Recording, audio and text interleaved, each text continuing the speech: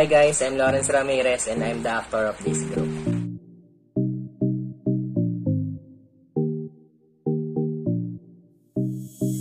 Hi guys, I'm Donalyn Santos and I'm the one who will give you the definition and the benefits of each exercises.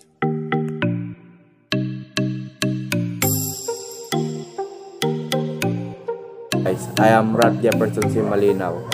I'm editor of this group.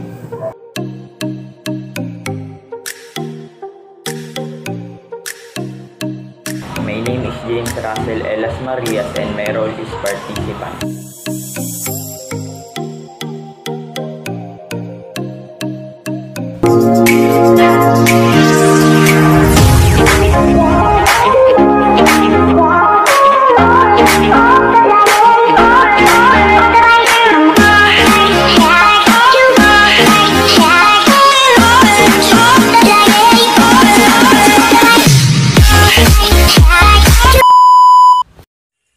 Hi guys, my name is Donalyn Santos and I'm the one who will give the definition and the benefits of the exercises that we will show you.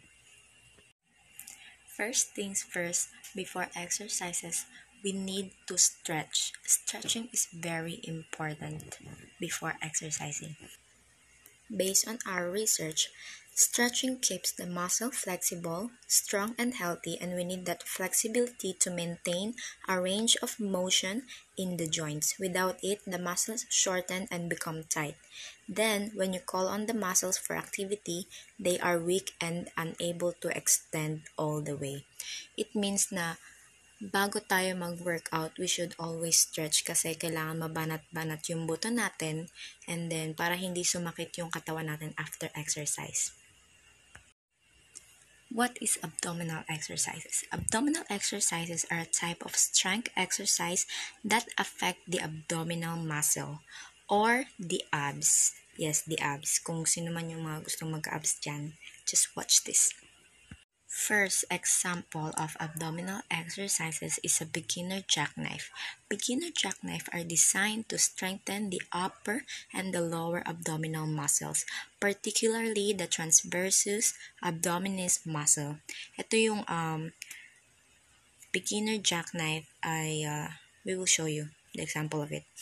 The second one is reverse crunches. It strengthens your rectus abdominis.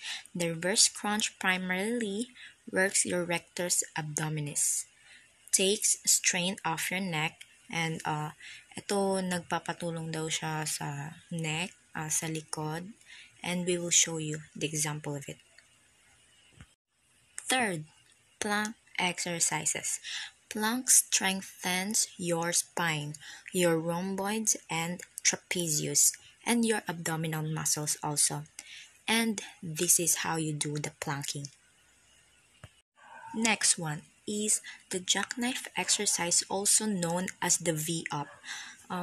Similarity to the beginner jackknife, and this is how you define it.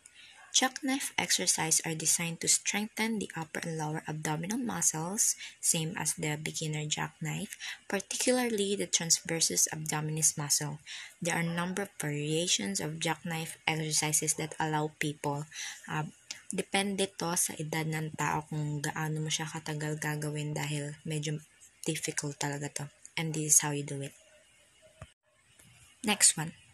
Cross-toe crunches. This version of the exercise is great for raising your heart rate, targeting the muscles in your lower body, burning calories and improving speed, balance, and foot handling skills. You rely on the strong muscles in your glutes, hip flexors, quads, hamstrings, calves, and core to properly perform a standing toe tap. And this is how do the exercise. Lying alternating knee raise is an isolation exercise. It targets the muscles. Papakita namin sa inyo kung paano. I can't explain it with the words. Okay? Next one is the grounded Russian twist. It's a popular exercise among athletes since it helps with twisting movements and allows you to quickly change direction. Nakakatulong talaga siya sa abs, and this is how do the exercise. Papush. That's how you do the abdominal exercises, and let us know if you learned something with us, and do that at home. Try it at home with the guidance of your parents or with your family. It's enjoying, it's relaxing, and it helps you to be physically fit and to have abs.